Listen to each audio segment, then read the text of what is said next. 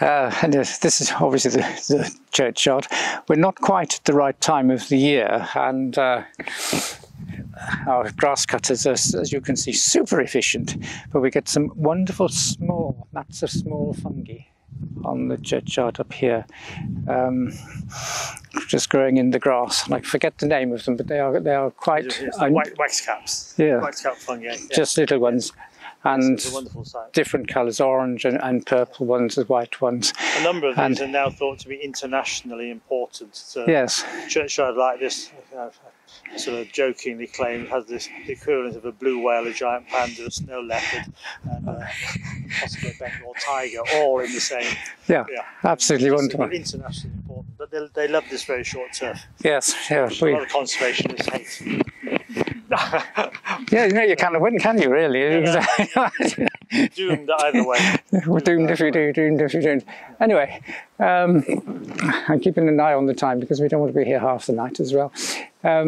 This is the older, we think the older of the two trees, certainly probably 800 years, which means that it was here when the monks from Whitland arrived to found a new abbey here in about 1170, 1176. So it's from a religious point of view that yew trees are significant. I blame school history for a lot of misconceptions about history. We always learned at school, at least when I was at school, which seemed back in the Stone Age sometime, that the yew trees were in the churchyard so as people could make bows and arrows with them, particularly the arrows. Would have to make a hell of a long time to make some arrows because they grow very, very slowly, as we know. The significance of the yew tree is more likely to come from a hermit who took up residence here, perhaps in sort of mid-medieval times, somewhere around in the late 1000s, 1100. There could well have been a hermit, sometimes called an anchorite, who lived here in a rudimentary shelter or a little cave or whatever, a hollowed out cave, and just practiced his religious feelings in a very, very remote area. And they planted trees of this sort, yew trees, because they had a religious significance. And that religious significance, like other aspects of Christianity, goes right back to pagan times. And where did the anchorite come from? Where is he likely to have come from? It's quite possible that he came all the way from St. Harmon, which is about 6 miles away, because St. Harmon was a very important centre of Christianity in early times. If you've been to St. Harmon, you will know that the churchyard is almost perfectly curvilinear.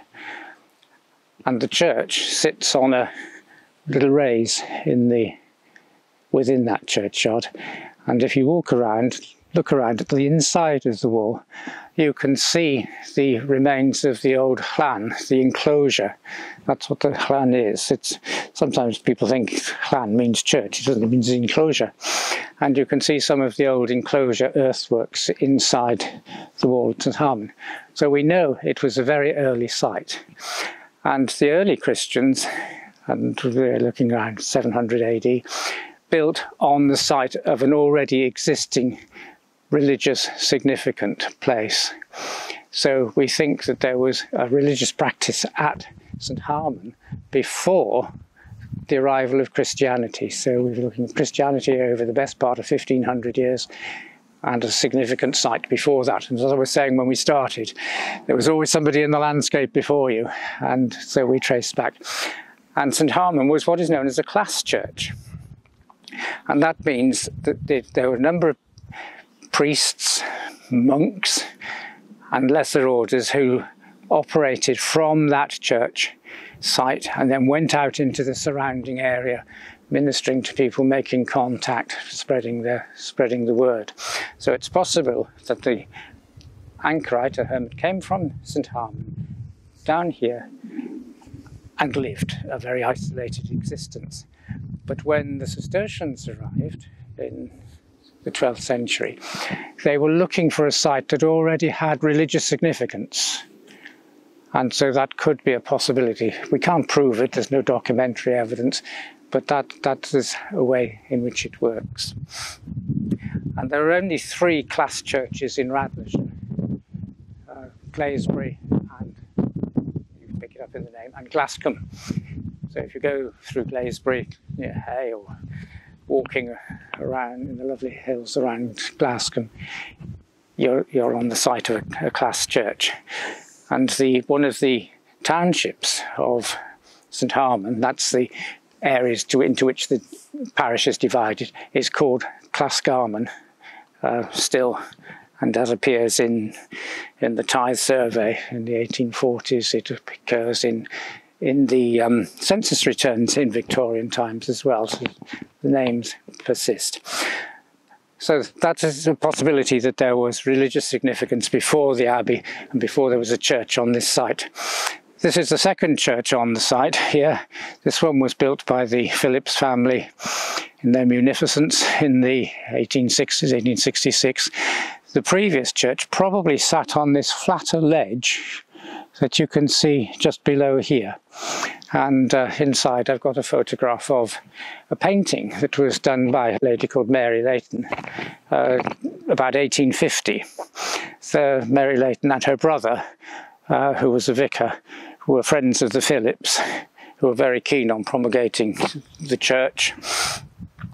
And her brother had been invited to take a service here, and Mary sat outside painting the church while he was inside taking the service. Now, either she'd heard all his sermons before, or they were so damn awful she stayed outside. But anyway, she over time produced a lovely collection of paintings, watercolours of churches where she was outside painting and he was inside taking the service. So there we are. The church itself is a good example of its sort. It was designed by somebody called John Wilkes Poundley, and Poundley was an architect who lived at Blackhall, Kerry, up into Montgomeryshire. He also practiced in Liverpool as well, I suspect, but by and large he made more money out of his Liverpool practice than he did out of his Kerry one. But he designed the church here, and he was also responsible for the enlargement of the hall next door, which we shall come across a little bit later on. The church is modelled on a church in Brittany where they have these towers, and several of Poundley's churches have that sort of tower. The plan and appearance at a glance of Sarn Church, which is not far from Kerry, looks very much like this one, same sort of tower, but less elaborate. I think they must have done a cut price version for Sarn. Obviously, to build that at the time was quite expensive. And over the door you see a tympanum, which is a copy. It's based on a view of the Ascension, and there is a late medieval tympanum that survived somehow or the other with the church ruins, which is now in the wall of the garden down there. Quite whether the Cistercians actually had the tympanum or whether it was brought here at a later date, because they didn't usually bother with that sort of thing. But that one is obviously Victorian, when the church was built in 1866. And some elaborate pillars as well. So I'll take you inside, just give you a brief outline of it. The great glory of the church is the stained glass, which you're not going to get the best effect from today because it's cloudy. We had all these lovely days when the sun was shining and the glass absolutely glowed. But I'll talk to you a little bit about the interior before we sort of move on, of Mary Layton's painting, which shows what the church looked like before. If you have ever been to Reelton Church down near Aberedu, it would be very much like that. Well, I'll leave that photograph there and you can have a look at it. Right, so this is the Victorians' take on the church. The little church that was here, they said was falling to bits, and so they needed to replace the whole thing. But in fact, the previous squire, who was called Thomas Wilson, left written records that the church as he found it when he came needed attention, and it was his priority to get the original church sorted out. So he put a new ceiling in, he supplied an organ for it, he gave that painting up there, which is a copy of an old master. The place was tickety-boo, but it didn't suit the Phillips, particularly in the 1860s. I mentioned Anna Theophila Phillips, the lady who got the school moved. Her father was vicar of Stockport for 47 years. So there was sort of built-in churching within the family. And the Church of England, because everything was, the Church of Wales didn't exist before the 1920s, it was all part of, the Anglican Church was all part of the Church of England, was going through a sort of upheaval in the 1860s. You might have heard of something called the Tractarian movement or the Oxford movement, had various names. But it was an attempt to revive churches as they would have been in pre-Reformation times. So they wanted to put the clock back several hundred years and have a different form of service, much more like, as we would understand it, the Roman Catholic liturgy and the building that goes with it. So whilst from a casual observer's point of view, this is a church, a complete thing, it actually comes in different sorts of stages. You tend to find always with the church of mid-Victorian times and the Anglo-Catholic revival, as it was called, the font will be very near the door, either right by the door, like this one is, or just opposite, as it is in Rerdyd Church, if you pop in there. And that was a sign of welcome to the new Christian. The baptism in the church was important, so that's what you'll find. The nave of the church is comparatively plain. The tiles on the floor are plain quarry tiles, nothing unusual about that. In this church you do have the benefit of a not quite so cold floor under the seat, so you have a bit of a wooden floor there. But then as you go further eastwards to the other end of the church, so the decoration becomes more elaborate. And again, this is part of the idea of the Catholic churches, the Orthodox churches, where the focal point of the church is the sanctuary in the chancel at the far end. So you will see when you get to the chancel arch, which is very much an import into Welsh church architecture, early Welsh Christian churches tend not to have a chancel. They don't have a big arch at that point there. The church ends there. So you can see around the chancel arch there's some quite elaborate carving. It's what's called stiff leaf carving, and actually picks up on what we think people would know the Abbey church contained before it was destroyed at the dissolution, that sort of carving. So it's getting a little bit more opulent. You see there's some polished marble built into it as well. And then when you get down there, you can see the diamond tiles in the steps, and the floor is a little bit better than this, quite a little bit better than this. And it's up a level. And then you go on towards the altar rail, where there are more steps. So it goes up another level. And the tiles there are more opulent. And you can see around the back of the altar table, quite elaborate and good quality tiling on the wall of the church. So that important focal area of the church is more opulent, better decorated, more sacred than these areas out here.